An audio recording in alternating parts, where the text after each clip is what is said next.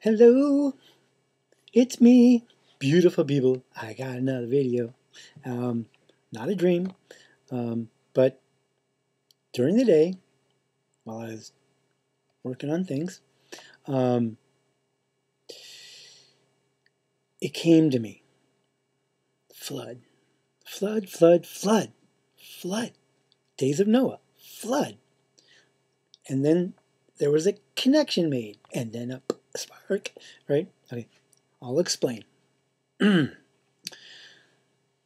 Jesus, YESHUA, said in Matthew 24, verse 37, "But as in the days of Noah were, so also will the coming of the Son of Man be."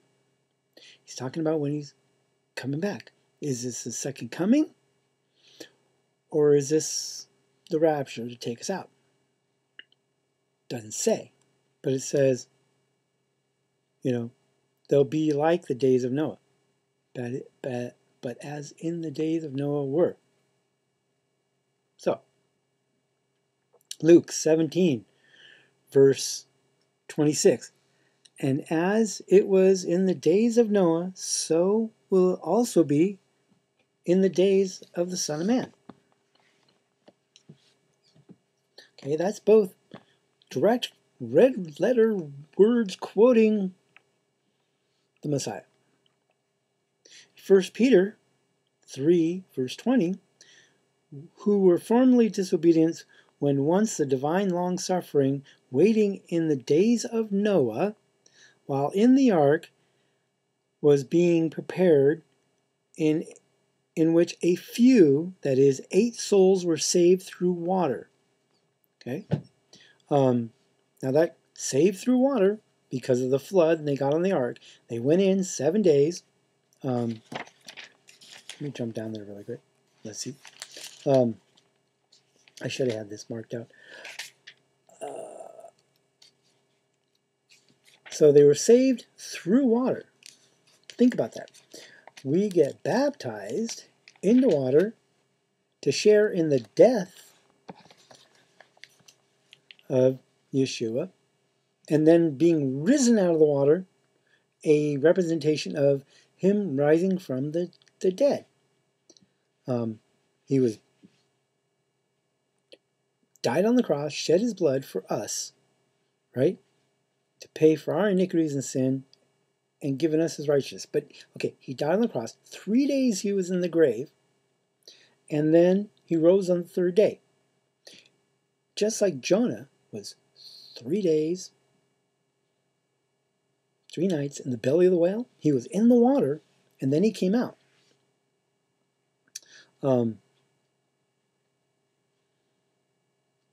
Baptism is a representation of dying to the fleshly body and being alive in the spirit. So, they were in the ark. Noah was, right? So, how long? 7 days. Let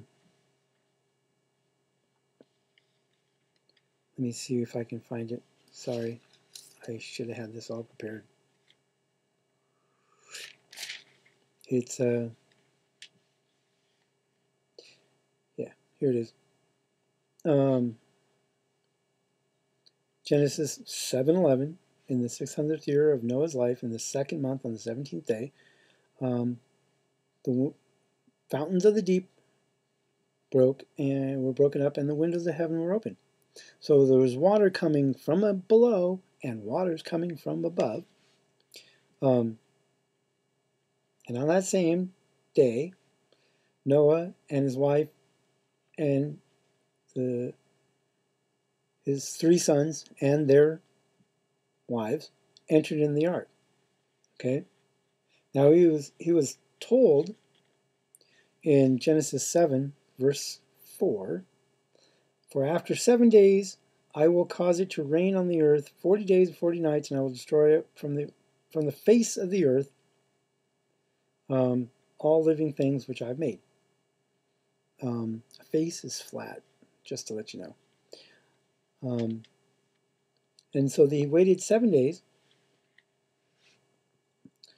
And then on the 16th day, or on the 7th day, which is Genesis 7, verse 16, so those that entered, male and female, all the flesh, went in as God commanded him, and the Lord shut him in. The Lord shut the door. Okay? It's the Lord that says, okay, it's time, right? We're under grace at the moment. So what's the point? Well, it's the 7th of December. In 7 days, it'll be 14th. The 14th of December. Simple math, right? 7 plus 7 is 14. What's on the 14th day? The 8th day of Hanukkah. That last great day. The Festival of Lights. The winter festival or feast, where Jesus went up in secret in their midst, and then he appeared. Just saying. So, what does this mean? Genesis chapter 9, verse 29. So all the days of Noah were 950 years, and he died. Well, what's 950? That's a 9, a 5, and a 0. Well, 0 is empty, right? Has no meaning, basically, or it's kind of a placeholder in this sense. It does indicate that there's a digit there, otherwise it'd be 95, right? But if you take away the 0, you're left with 95. What's 9 plus 5? 14, okay? Pointing to that 14th day, after he shut him in. So, what does this all mean? Well, he's going to make a promise, a perpetual promise, a covenant between Noah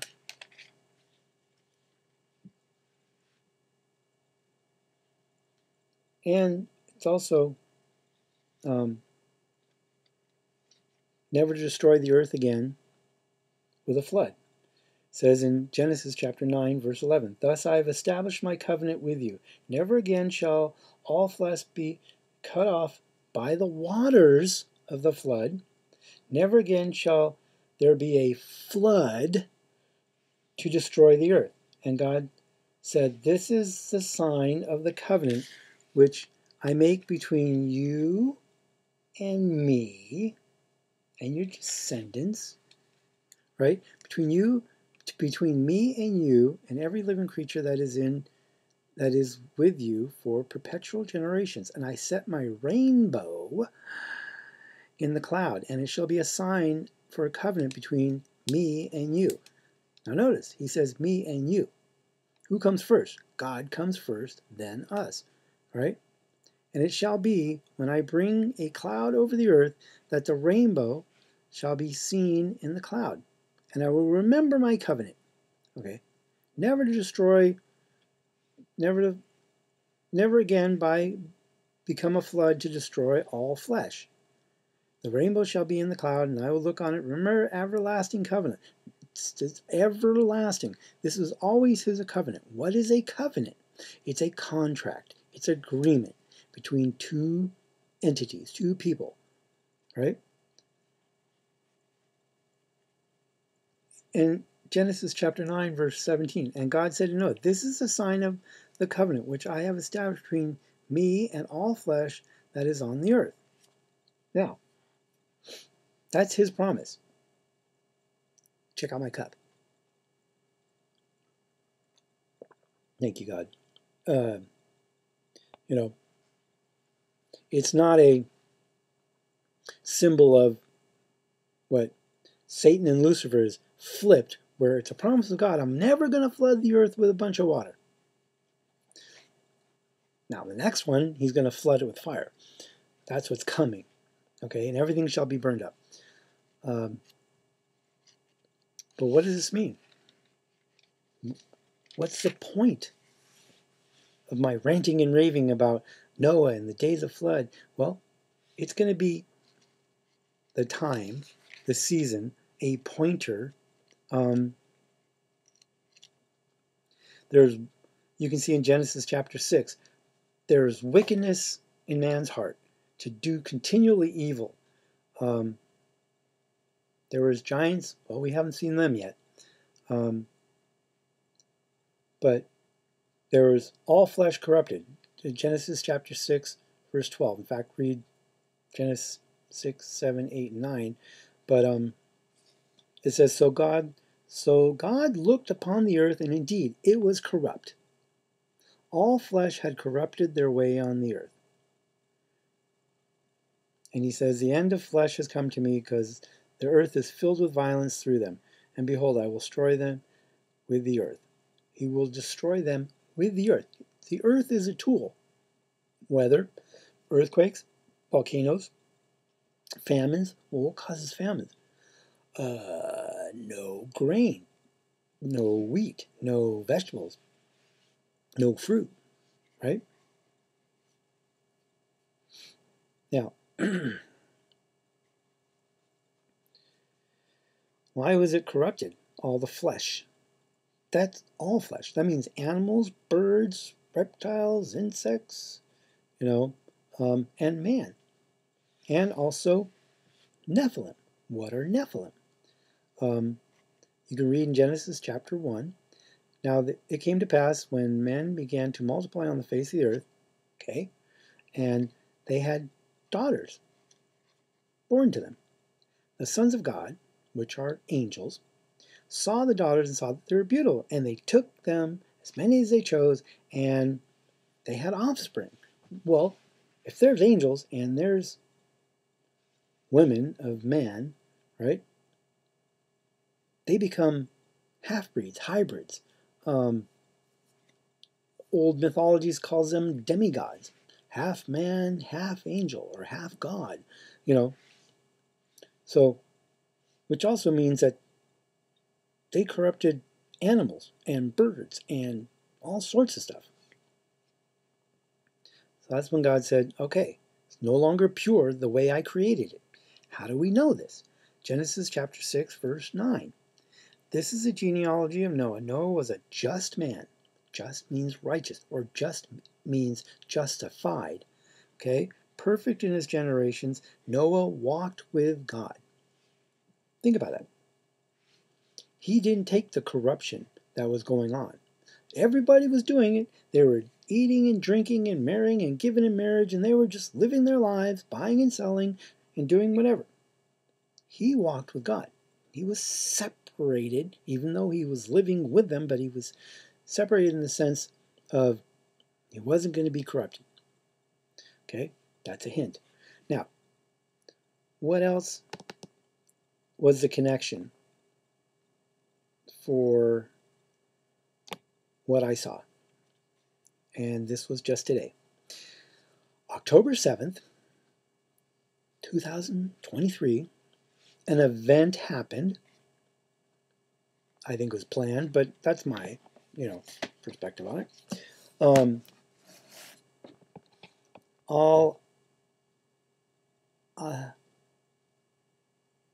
do you pronounce? I can't pronounce it. I don't know. Well, I'll give it a try. If I ruin it, I'm sorry. All-Osk flood. That's what they called it, right? A flood. A flood of enemies. A flood of. Okay, so that's what happened. Invasion, flood, whatever you want to call it, right? Just a bad thing. Now, either yesterday or today, the other side, in that place in the Middle East, are flooding tunnels with water. Only God could set this up where I'm going to make the one group over there on a tiny little strip of land. I'll try and avoid the names just because Uncle Algorithm is listening. And now the opponents of them that used to have a temple, okay, I'll put it that way, you can read between the lines, are now flooding the tunnels. And what did Jesus say, Yeshua? He said, but as the days of Noah were, so will the coming of the Son of Man be. Eating, drinking, giving in marriage, buying, selling, and corrupting the flesh. Again, okay? The enemy is always trying to derail Father God's plans. And yet, every single time, he uses evil for good. Think about that. God is using Lucifer and Satan and the fallen angels and the demons and, all of that evil crap and using it for his purposes. He's allowing it. People say, why does he allow it? Well, he gives you free will. You can choose to accept his son who paid the ultimate price of giving up his life, shedding his blood, dying in our place. Remember, there's two thieves on the cross. One acknowledged that, yes, I deserve this. I've been a sinner. I'm being punished for my evil deeds, and I deserve this. You're innocent. You don't deserve this. The other thief was absolutely arrogant and proudful and going, hey, if you really are, there's that if again, right? Always doubt, then save yourself and save me, But that wasn't the point. He could easily have gotten off that cross or called out to Father and said, send me a legion of angels. He told Pontius Pilate that. He goes, but I'm here to serve this purpose, to do this. Why? Because it's the only way that man could be saved. Through Moses was the law. Well, we can't keep the law. Our righteousness is like filthy rags, right? Okay, we're not good enough. Only one person was born sinless and remained sinless, and that was Yeshua, Jesus Christ. Why?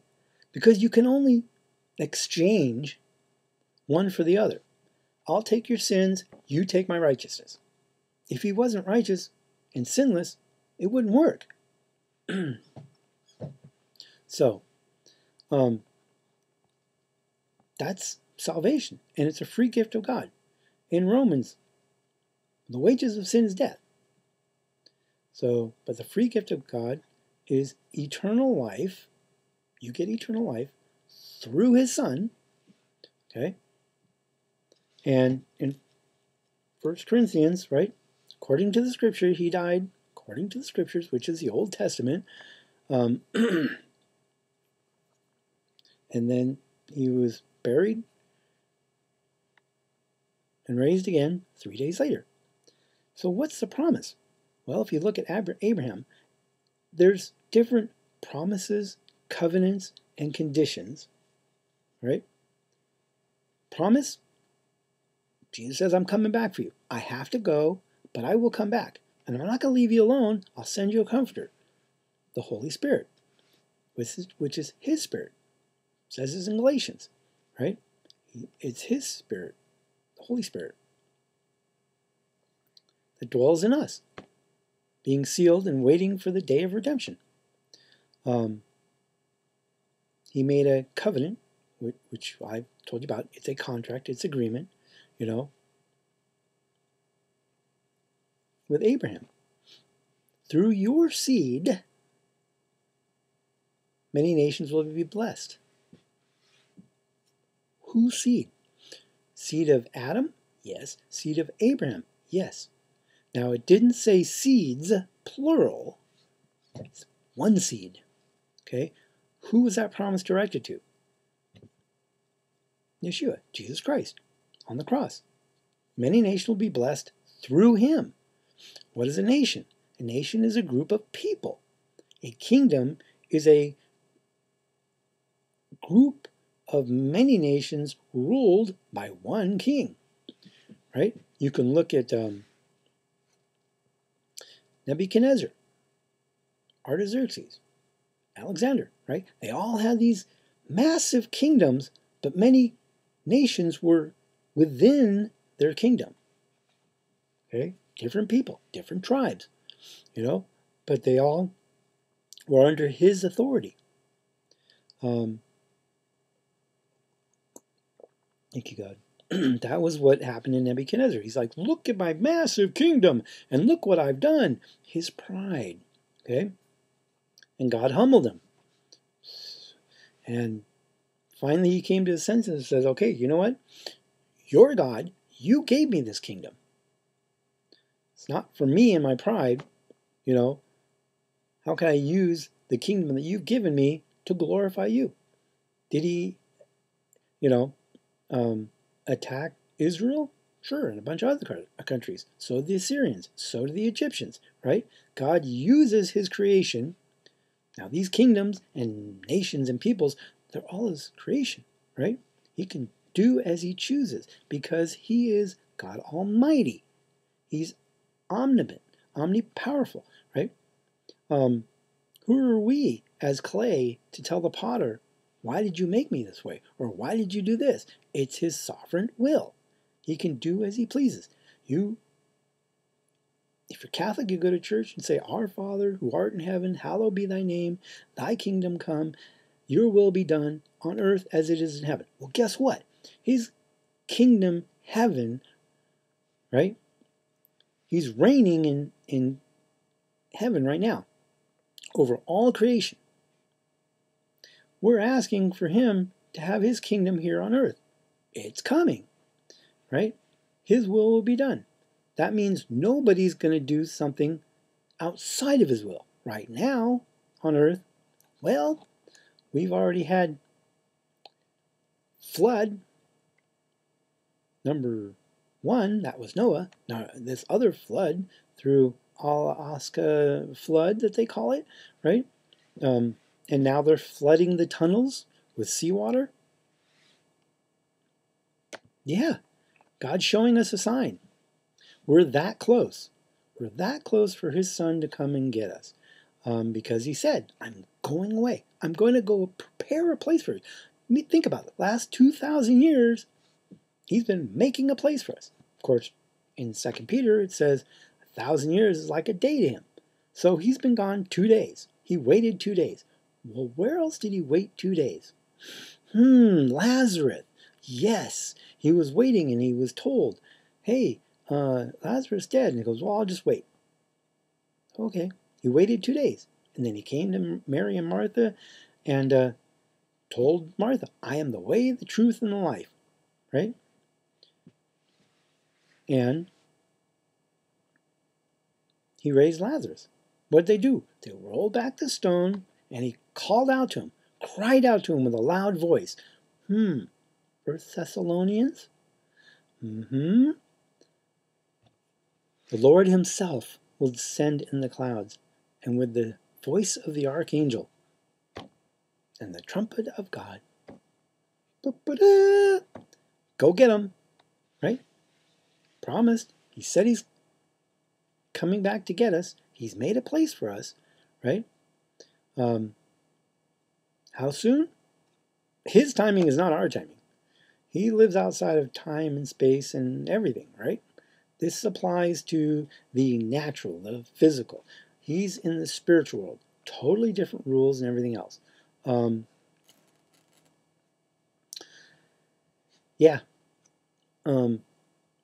The enemy, for some apparent reason, law or whatever, but I have a good feeling or good understanding why.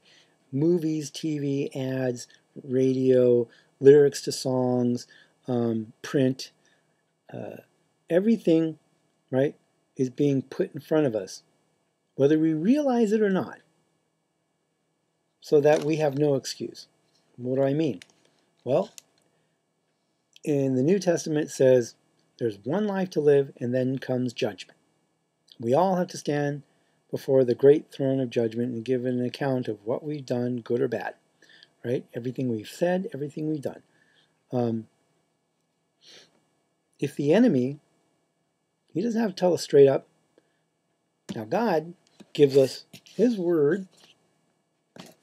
As much as, the enemy has tried to mess it up, the intent is still there. So he tells us plainly, with also proverbs or parables, to keep it hidden from the enemy, but he gives us spiritual eyes to see. So between God telling Moses, the prophets, and everybody else, telling us, because a whole lot of stuff in here hasn't happened yet. The sun turns dark at noon. Well, it did during the cross for 3 hours, which I think that timing applies to a future sixth seal, which Joel saw, and a lot of the prophets saw this exact same vision, described a little bit differently. The sun goes dark at noon, the moon is like blood, there's a great earthquake, these are all signs. So eventually, the Abraham covenant and his promise to bless the nations, the people, through Yeshua, Jesus Christ, when he comes and sets up his kingdom here on earth. Remember, we're asking him. He taught us how to pray. Pray that the kingdom of God will be here on earth. And it will be. Well, when that happens, evil's done for. Right? The wheat and the tares, Matthew 13. The evil is bundled and thrown in the fire, burned up like chaff and blown away in the wind, but the wheat is put in the barn. And we're supposed to pray that we are counted worthy to escape his wrath and be able to stand for him, stand before him. In the Bible it says, that great and terrible day, who can stand? Well, those that believe, that have the faith that Jesus Christ, Yeshua, HaMashiach, is their Savior, right? And he paid the ultimate price. He just has to come back and claim us, right? It's like he got a ticket, to a claim ticket. And so he paid the claim ticket, left his coat, he went away on a journey, came back and said, okay, I want to claim my coat. I have a will call claim ticket. You're holding my jacket. I want my coat back. Okay, here it is. And there's an exchange. Here's a ticket, and I get my coat back. Well, guess what? He's done the same with us, spiritually. He's given us the deposit, the Spirit as a guarantee until the day of redemption. What's the day of redemption? To redeem us. I've already paid for it. I shed the blood. You're covered in the blood, and I'm coming back to get you. I'm going to punish the evil ones. He says, I'm a slaughtering king. He's also a redeeming king. He are a kingsman redeemer. So I think that this, what he showed me, is a marker, a sign of the time. We're in the seasons, right? To show that in the physical world, they're announcing on the news, and these things are happening, that there is floods. Flood of people, flood of water. Yet, in the secular, it's like, okay, they're invading this country, and so we'll call it a flood. All right? And then, here, we're going to retaliate and flood your tunnels with seawater, not knowing that they're doing the will of God. That they're going through the motions. He set it up, and he gave us his timing of things in his word. In fact, when he was on the earth, he told us, Matthew 24, Luke 17, but as in the days of Noah, here you go, now look around, are we seeing in our lifetime the days of Noah and what they were doing before the flood? Right up to it. In fact, for 7 days, Noah sat in that ark with the door open and all the animals, everything in it, going, okay, God, you told me to get in, and then he shut the door. Bam, that's it, done. That's from God going from, I'm on the mercy seat. That's the whole thing about the ark, right? The Ark of the Covenant, also the ark that Noah got on. He sat on the mercy seat, going, I'm offering mercy. there's grace. I'm going to now move judgment seat, right? We don't know that time frame, but at some point, he's closing the door, right? And that's in Revelations chapter 3, verse 10 and 11, right? Let me go there real quick. Just because I can. Because you have kept my command to persevere. Just keep persevering. We know he's coming, right? I will keep you from the hour of trial which shall come upon the whole earth to test those who dwell on the earth. What trial? An hour of trial. In 1 hour comes destruction when they say peace and safety, right? Revelations 3:10. Behold, I am coming quickly. Hold fast what you have. Nobody may take your crown.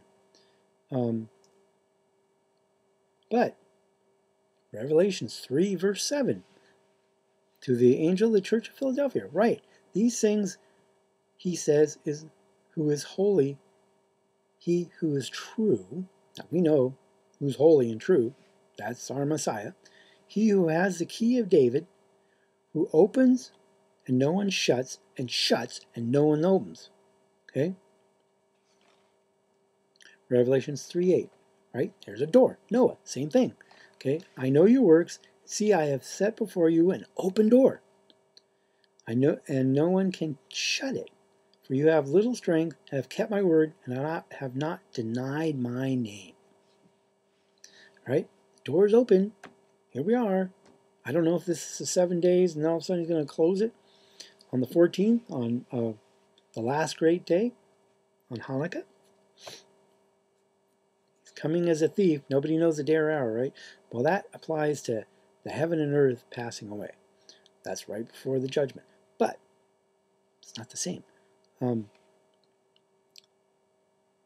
he says in Revelation chapter 3, verse 9, indeed, I will make some of those of the synagogue of Satan, the church of Satan, or the kingdom of Satan, right, who say they are Jews that are not, but lie.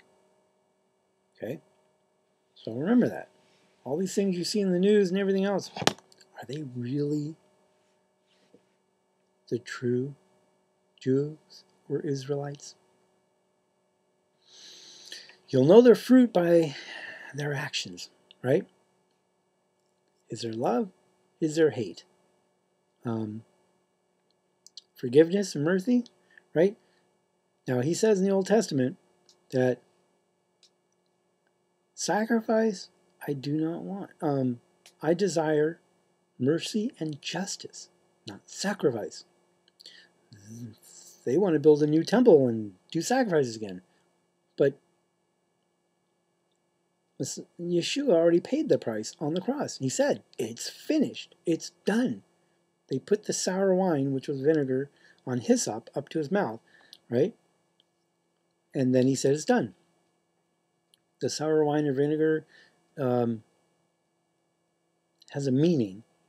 I don't know exactly what it all means, but it's something that's a marker, a point, or an event that points to the future. I also know that there's something in the Old Testament about the sour wine and the hyssop, but I'll look into it. But yeah, why should he suffer on the cross again and again daily? He shouldn't. He did it once and paid the price. It's finished. It's done. Will you accept it, right? To believe that he paid that price. He's covered your disobedience. Anyways, love you guys, and see you in the next video. Or in the clouds. Who knows?